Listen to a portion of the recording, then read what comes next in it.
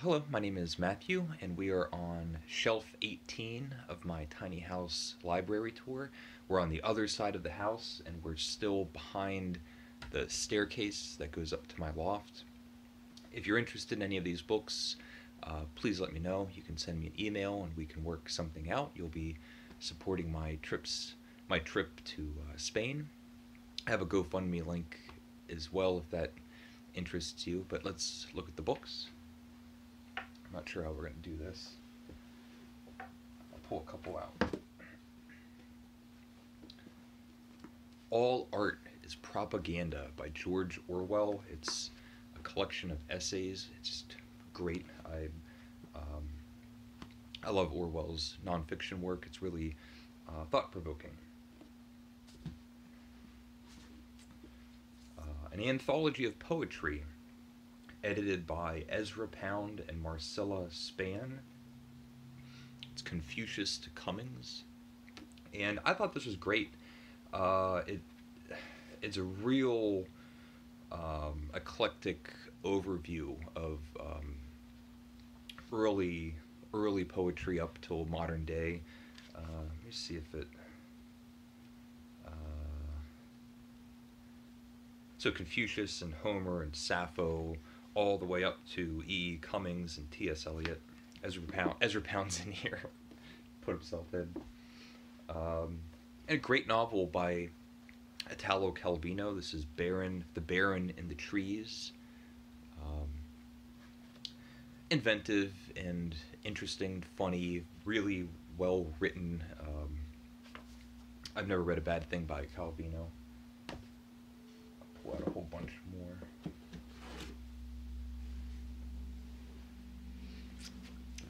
One of my favorite books of all time. This is Paris Spleen by Charles Baudelaire.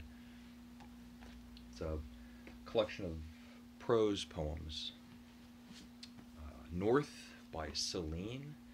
Pretty much only for the Celine completists. One Day in the Life of Ivan Denisovich by Alexander Solzhenitsyn. Powerful. It's quite short, but really powerful story. I haven't read this.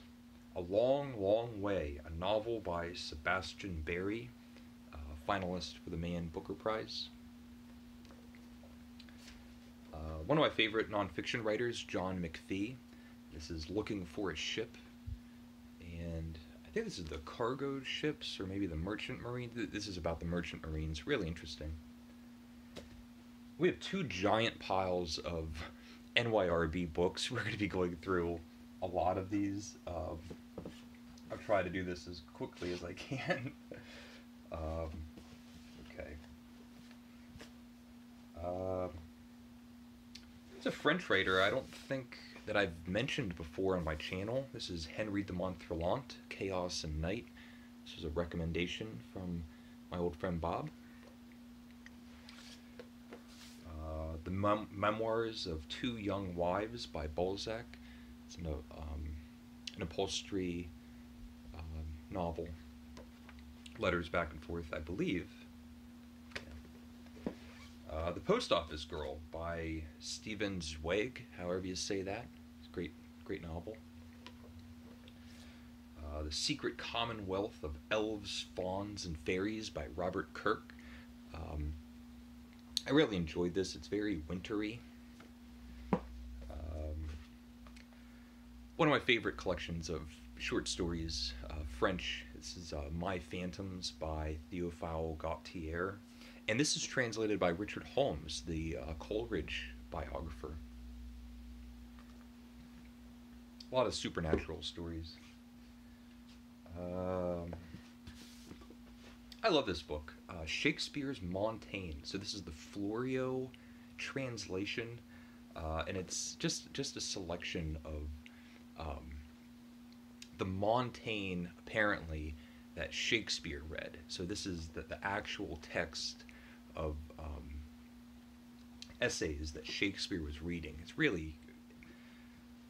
I just find things like that fascinating. The Private Memoirs and Confessions of a Justified Sinner. One of the great title by James Hogg. It's a Scottish novel. This is another recommendation from my friend Bob. It's around the time of reading like Dr. Jekyll and Mr. Hyde and things like that. Okay. Shepherd Lee, written by himself. Robert Montgomery Bird. And it's like a supernatural gothic novel. The idea of your being able to transpose itself into different bodies and living for a long time. The Lord Cando's Letter by Hugo von Hofmannsthal. I don't remember much about it. There's one short story in here. Anyway, there's a couple things. Chess Story by Stephen Zweig. I loved it. It's so fun. You can read it in the afternoon.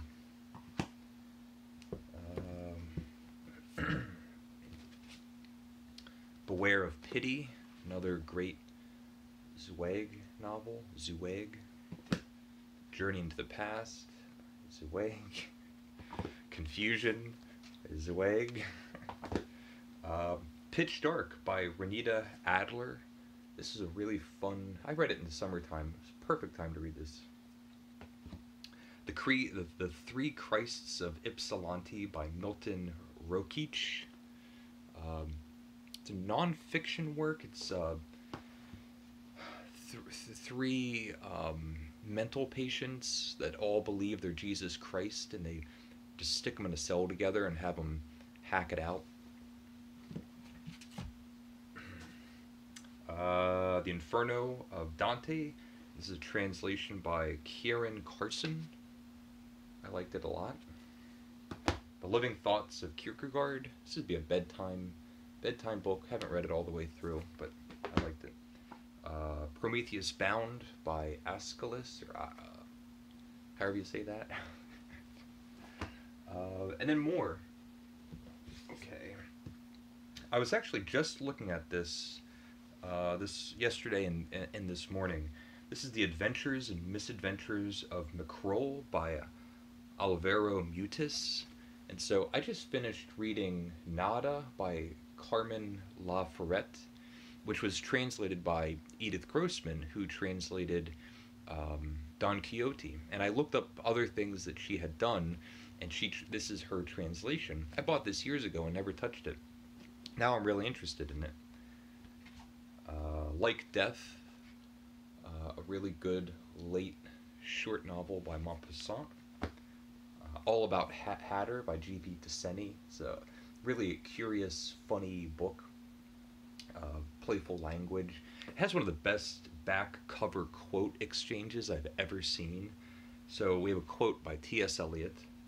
In all my experience, I have not met with anything quite like it, talking about the book. Right below it. This is Saul Bellow. I didn't read many books while writing Augie March. One I did read and love was All About Hatter. So, what about All About? I hate to be siding with T.S. Eliot, but what can you do?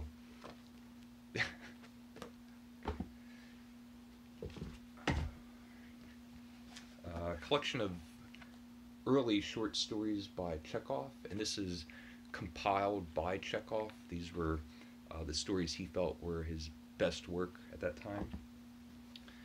The Anatomy of Melancholy by Robert Burton, giant brick of a thing. This is like a tabletop book or coffee table book. I haven't read the whole thing, but it's fun to look at. Nature Stories by Jules Renard. This is a bestiary, and that's things like it's illustrated, and then this is the worm.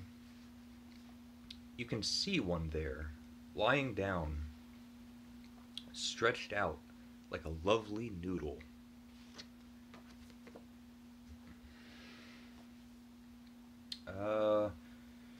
Okay, this is Ecce Homo by Nietzsche.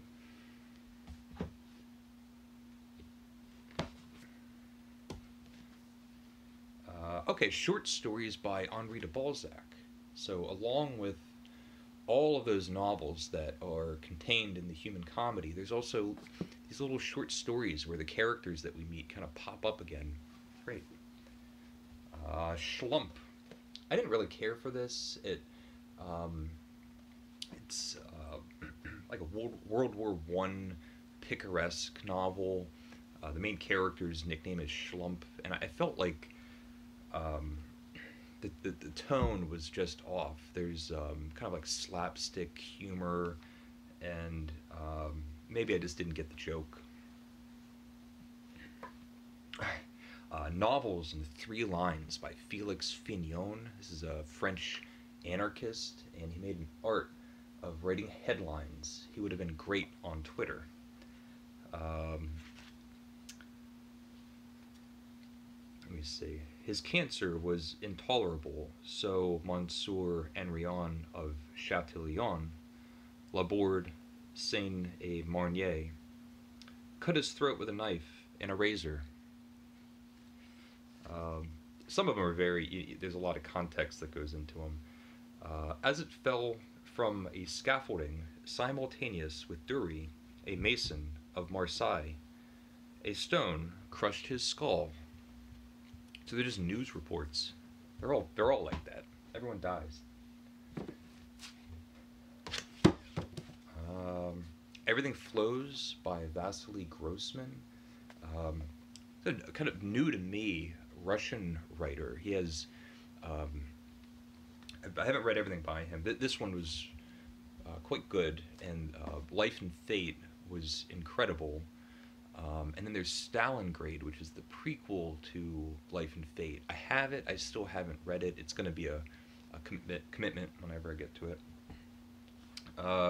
Records of Shelley, Byron, and the author, Edward and John Trelawney. And it was interesting. It's just like a personal reportage of these larger-than-life characters getting along and not getting along. Jacob von Gunten by Robert Walser. This was recommended to me by a few friends from years ago. They were raving about Robert Walser. Then I found it was an NYRB classic. It's like a boarding school in Germany. I don't remember it, but I don't know. Let's see. Don Juan by Moliere. This is Oxford World's Classic. There's other plays in there.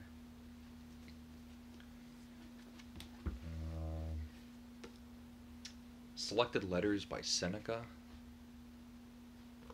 I loved this. It's like reading Cicero's letters, but better for me. Breakfast at Tiffany's. Novella by Truman Capote. I was very surprised. I thought it was going to be quite different than what it turned out to be. Afloat, another short novel by Maupassant. I love everything written by Maupassant. Ficciones by Borges. I've only read one or two of these. I'm still not getting along with Borges. The Paris Review. I buy these things every once in a while, and they're just never interesting. I always think that I'm gonna get something out of them. I never do. I'm gonna throw that away. Tom Jones by Henry Fielding. And I read this like it was a Netflix series or something. I took my time with it, kept it at my bedside, and it's great. It's great fun, and it's like lewd and ribald, and there's adventures, and I liked it.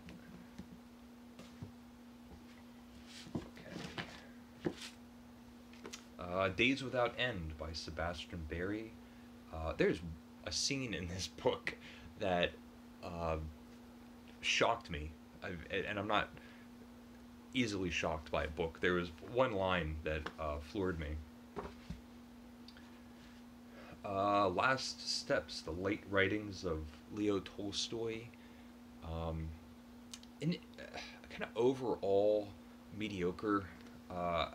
Some of them are okay. Other ones, some of the religious writing or the peasant stories didn't really do it for me.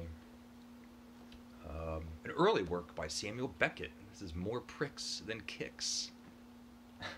I like Samuel Beckett. This is a Barnes and Noble classics of the Wasteland and Other Poems. And I've gone back to this quite often. Play by T.S. Eliot, The Cocktail Party.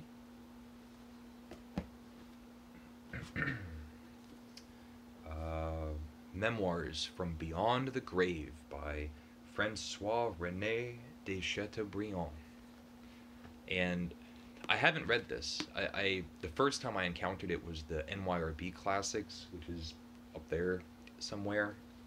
This is a different translation, and at some point I'll get to it. He's a beautiful writer, and it's such an interesting it's a memoir, just the story of his life. It's amazing. The Life of Jesus by Ernest Renan. Handsome little modern library. It's like that Tolstoy book that I showed in another video, where it's the Gospels all kind of put together into one chronological story. There's other things going on.